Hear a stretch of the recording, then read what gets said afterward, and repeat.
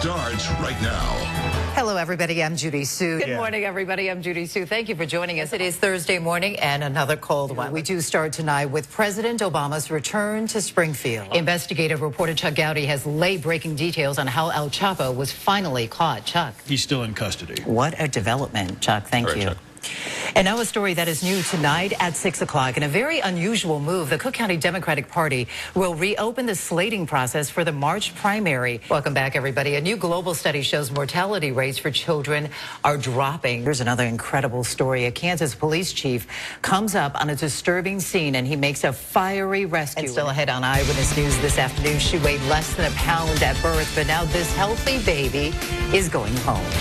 From ABC 7 Eyewitness News. Mayor Rahm Emanuel addressing the entire city council amidst a firestorm of controversy surrounding the crisis with the Chicago Police Department. He opened the speech by saying Chicago is facing a defining moment on truth, justice, and race. As you know, there are growing calls for you to resign. The Sun-Times just came out with their editorial this morning. I'm going to show everybody if you can see it. That's the headline right there. What is your reaction to that? Should you resign? Will you resign? Many experts who study law enforcement policies have said that this has got to be the toughest police chief job in the country right now. Local leaders are calling Chicago a city in crisis. Do you agree with those assessments? Now we're going to check weather for you. Snow coming our way. Jerry is standing by. Feels pretty good out there right now. Two New Jersey state troopers come to the rescue when a woman goes into labor on the Garden State Parkway. What are the chances of that happening, Judy? I don't know. Why do people have babies on the expressway? Right. Remember? It's bringing back memories. Yes. Okay. Sports up next. Remember that story, but could you tell it again? That's my claim to fame, right? Yeah, national headlines. This is baby Ike over here. He was one born on the expressway. We didn't make it to the hospital in time. Can you believe he just turned 5? Unbelievable. Does he know the story? Hey, AJ, do you know that you were born on the expressway? I don't think so. It's actually kind of exciting, I have to say. All the kids are probably waking up going, yes, finally, there's snow outside. There's not a lot, though. Not a lot. On top of the snow, of course, now we're talking about the wind chill, a big factor this morning. It is cold out. If you have to do any walking or driving outside, the conditions are still very treacherous. This is the first one-on-one television interview for Diana Rauner since her husband became the 42nd governor of Illinois.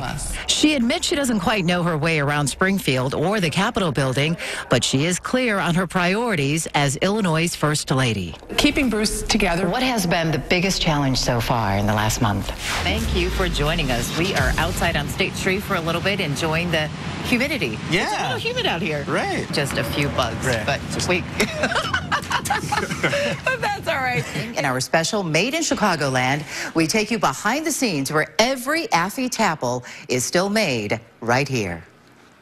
For over 60 years, Affy Tapple has rolled out this Chicago favorite, billed as the original caramel apple. I put on the hairnet and took a hands-on look at how they are made. Let me tell you, keeping up the pace and packing those apples may be the hardest part.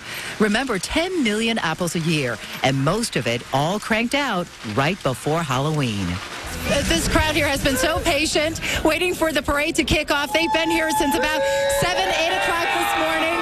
Let me walk you down and introduce you to a few folks who are gathered here, just a few of, the hundreds of thousands. We're just about a couple miles away from the United Center. Soon, you guys, soon, it's going to come down. Ron and Kathy, back to you. Also Chinese New Year today. 祝你们大家新年快乐，恭喜发财. Try that one. I've never heard about that. I know what you Tracy for your weather. What did you just say? That meant Happy New Year. Okay. Share. Oh, very good. Nice. Thank you. Yes. Okay. I know See, she got something for me. Yeah, I'm sorry. Brokenhearted can purge their homes of bad memories while helping out others.